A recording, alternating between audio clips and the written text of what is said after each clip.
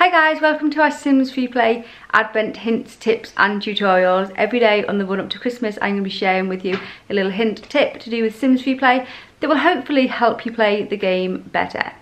Day 13 is all about pets. So to have pets in your sim town, you first of all need to build the pet store on the town map, which is just underneath the park here.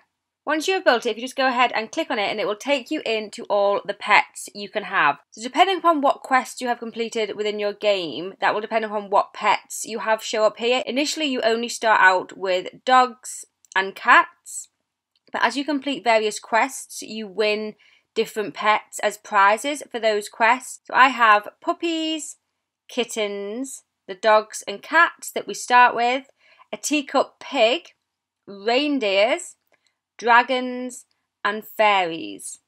You may not have them all, like I said. Within each menu there are 1-star, 2-star and 3-star pets. So if we look at the kittens, we have this, I love the kittens, how adorable. This British Shorthair is a 1-star. If you just slide along, we have a Maine Coon Orange that is a 2-star.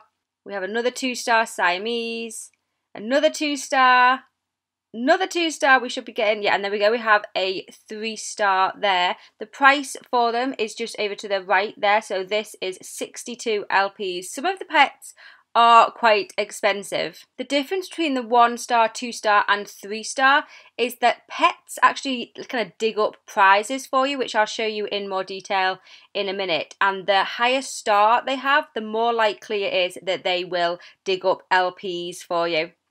So when you have found a pet that you would like to buy, you go ahead and click on the buy, and then you can select a sim. You can select a sim that that pet will then belong to. You can only have 2 pets per sim. So as you can see underneath, it says how many pets they already have. So Barbie here, who has 2 pets, you won't be able to give her any more. So you can only have 2 pets per household. So we have to find someone who has no pets or 1 pet. Let's give this reindeer to Melissa, and then would you like to buy this? Yes, we would. And it will just go over to that house. We've come over to Melissa's house, and as you can see, we have our reindeer that is just already here. Every so often with your pet, an exclamation mark will pop up above their head like this. Just go ahead and click. See there, I got 25 simoleons. Like I was saying before, this is where the 1-star, 2-star and 3-star comes in. If you have a 3-star pet, the more likely it is that they may have an LP there. So I would always recommend, if you see an exclamation mark above a pet's head, just go ahead and click on it. You may get some LPs, and if not, you at least get some simoleons to help you out. Some of your pets can get some accessories. So if you go into the home store, there is a pet tab. Click on the pet tab, and as you can see, you can get different items for your house. There are also actually pets in here, like we have a parrot on a perch, we have parrot in a cage, we have rabbits, I think there's turkeys, yeah, there's a turkey in here. There is a few other pets that they don't act the same as the other pets. In fact, let me show you. If I put a rabbit down, it's just like a little furniture item. It doesn't have exclamations. It doesn't act the same way as other pets. It is purely just like a furniture item. But they're pretty cute, right? You can buy cat beds and dog food bowls and scratching posts and various items. Next to the item, it does say which pet it is used for. So if you can see next to this antique cat bed, it has a little cat symbol. So that's for a cat. The other pets, you can see that it has the little speech bubbles, and that means that we can use it for the social interaction. So if we go to our rabbit, we can click on the rabbit, and this boosts our social need. Another type of pet that you can get are the aquariums. The aquariums are only available for real money in the game, so you'd have to go into your online store and purchase them through there. Another way of getting them is by building the architect homes. Quite often the architect homes will actually have some of the aquariums, so if you build the architect homes and then maybe if you decide to delete them or whatever, then you can put the aquariums into your inventory and use them in different houses. If you do choose to buy them, they can also be found in your home store in the pet section. So you have the small aquarium goldfish. So we have a small version of the fish tank here, and then we have a large aquarium discus and a large aquarium angelfish. Place all of those down, and I'll just show you what the various ones look like. The 2 big ones are slightly different in the different fish that they have in. I don't know if you can tell that really from here. And also there's this small goldfish one there. You can relocate your pets if you would like. So if you have chosen them to be at one house and you want them to be somewhere else, you can click on them and you can relocate. If you click on the relocate, you can either put it up for adoption, which means you will get rid of it. It will just go back to the pet store. I wouldn't recommend that if possible, especially if you spend LPs on a pet. But then up here, you can select a sim. All the sims that are available to take another pet will show up here, and you can just select another one and the pet will move. So if we say, let's give this pet to Freddie, the pet has now vanished and it's gone over to Freddie's house. When you're out on the town map, it does show you how many pets each house has. So where they have the little circle in the middle with the icon of the picture of the sim of who lives there, just next to it over to the left, there is a paw print. This one has a 1 next to it, means one pet lives here.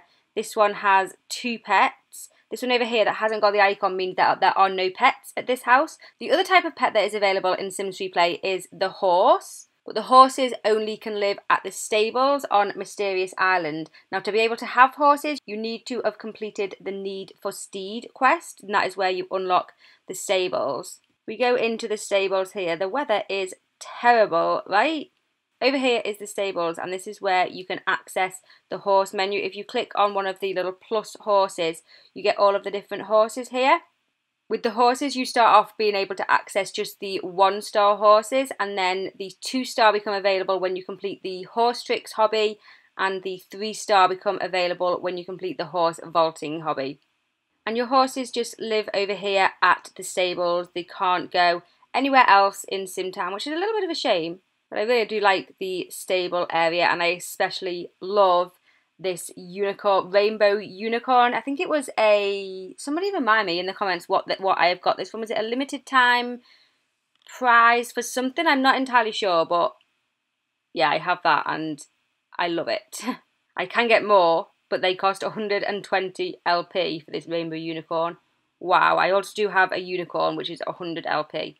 But like I say, I'm not sure what they came from. I really can't remember. So I'm sure somebody who is watching will be able to write down in the comments where we got the unicorn and the rainbow unicorn from. We also have a pet salon on the town map. Obviously you'll have to build it first. You go ahead and click on it. You're in the pet salon, and all of the pets that you currently have in your town will show up, and you can, well, not all of them, the dogs and the cats and the puppies and the kittens, the fairies and dragons and things can't come into the pet salon. You can't do anything with them, unfortunately. But if we click on one of the cats and then style this pet, you get the option to buy different collars, some for LP, some for simoleons. You also get the option to get some headwear. Oh my goodness, look at these for Christmas. These are adorable. I didn't even know that these were available.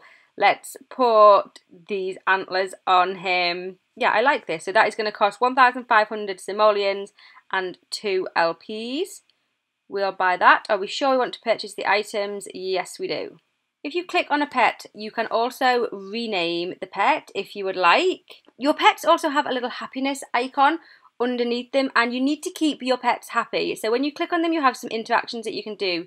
Depending upon which pet it is, you can, let's just pet this one for 17 seconds. You can also play with them. Like if we go into the home store and into the pets, if we buy you can buy like a frisbee. If we got a dog here or a cat, I'm not entirely sure what we have.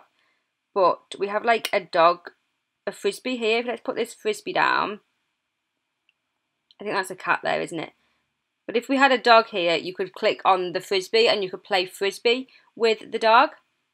You can see that the happiness goes up when we do interactions with the pet. This is a pretty weird looking robo cat, so yeah, it's odd.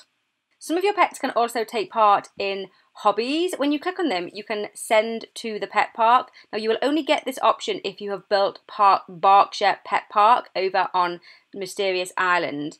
Click on and send your pet over to Berkshire Pet Park. This is what the pet park looks like, and you will have needed to have completed the Life, Dreams and Legacies quest. This is something that is really quite far on in the game because you need life orbs to actually build this place. You don't build it with simoleons. This is the pet park, and this is where you take part in different hobbies. So we have the dog obedience grounds where we can do the dog obedience hobby. We have this dog agility park over here where the dogs can take part in the dog agility hobby. And we also have this area, which actually I didn't know wasn't cleaned up, but this is where we do the cat show hobby, which, as you can see here, we need life orbs to open. So like I say, this is a very advanced thing within the game. It is not something that newbies are going to be encountering, because to get platinum life orbs, it takes an awful long time. So you need 3 golden and 1 platinum, and that is going to take you a while to get. There you go, that is all about pets. I hope this has helped you out. If you've got any other questions about pets, please do leave them down below in the comments, and either myself or another simmer will do their best to help you out. But thank you so much for watching. I hope you have enjoyed. Give the video a thumbs up if you have, subscribe if you are new, and I will see you guys tomorrow for another video. Thanks for watching. Bye!